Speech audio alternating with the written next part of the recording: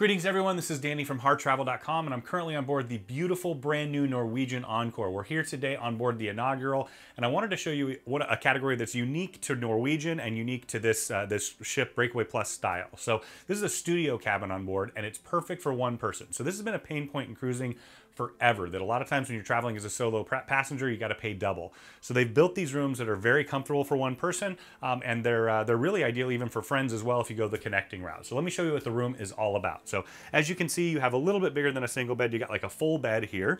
You have, they say it's a window essentially, but you've got it piped in from the outside, exactly what is out there. So you kind of have a virtual view. You can even pull this down if you'd like, pull the shade down. So trying to give you that authentic experience like you are outside. So next to the bed, what you're gonna see is you've got two USB ports right here. You've got a nice reading light. Once again, everything in here is for one passenger, so keep that in mind. You've got your phone right here that's super convenient. And then you got a little chair where you can sit. You can actually move it over there if you wanna use the sink as a vanity as well, and a little bit of storage underneath. So right here is gonna be the main part of your storage. So you've got hang-up storage over here. You've got your safe down there, not quite big enough for a laptop, but perfect for valuables, passport, wallet, things like that. Storage underneath there. Okay, so I'll point this out on the other side here. You've got more storage, so you've got more hang-up storage here, and then storage underneath there as well. So quite a bit of storage for a room this size. Right, so here's your flat panel TV. You've got your remote here. Keep in mind that you can use the TV to access your online account or for the ship account. You can also use it to check menus, things along those lines. It's fully interactive now. You got a nice little desk area. Once again, you've got the stool that you can pull up here if you want, make a little writing desk. Over here, you've got your sink and vanity area. Inside, there's 3 US plugs, so that's just really nice. You can actually use set up like a charging station over here if that's something you're interested in. Below, you also have a Euro plug and a shaving plug there, so there's 4 US plugs in this little complex. You've got your soap right here. Underneath is where you're gonna find your trash can. Little bit of storage on the other side, but once again, not a ton. But it is nice because you can put some things away if you have people coming over. Okay, you got a little bit more storage right here, including the hair dryer, which is standard on board all rooms. I get asked that question a lot. Okay, and then just a little bit more drawer storage here. So once again, it's really nice because if you do have somebody come over for a few minutes, you can have your stuff put away completely, or if that's something that you really appreciate, you can have that as well. Okay, so as you come over here, you're gonna find your shower. So it's not huge, but I do like that it's got the acrylic shell, so it creates a lot more room and there's not a shower curtain. So I'm a pretty big guy, 6'6". I can actually fit in here, which is surprising. I kind of touched the top, but once again, this is meant for a solo traveler, and I'm a pretty big solo traveler when I go that route. In here, you're gonna have your soap, body wash, and shampoo. They've gone with the refillable method because essentially that's great for the environment compared to all the small plastic bottles, and Norwegian is getting rid of all single-use plastic bottles on their fleet by the end of 2019.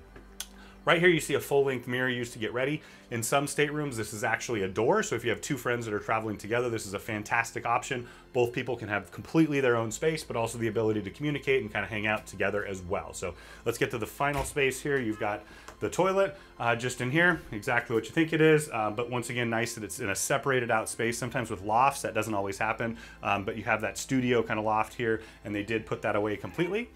A couple other things by the door. You've got your makeup room and do not disturb right here, as well as the temperature controls.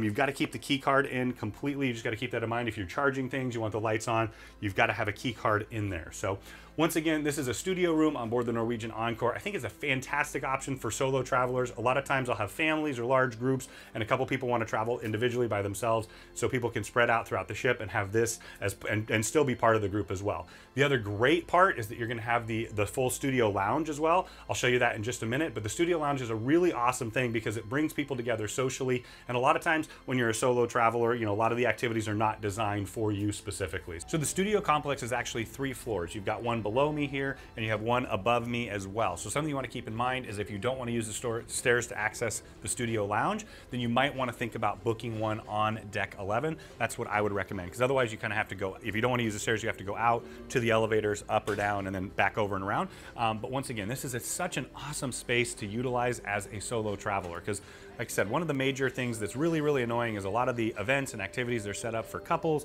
for families, for kids, for things like that. And so this is specifically built and programmed for solo travelers. You've got a mix of some really comfy couches, some beautiful chairs as well here. And then you have a really great place to hang out and relax and have some pastries, some fresh fruit. You got orange juice, ice water, even got espresso. One thing I did want to point out is all these machines use the Starbucks beans. So basically you're having your Starbucks here if you'd like. And this is all part of that shared experience. And of course, well, getting together with friends, usually there's some wine involved somehow. But as I just kind of finished going around, you can see they put these huge screens in this version of it. I really, really like it.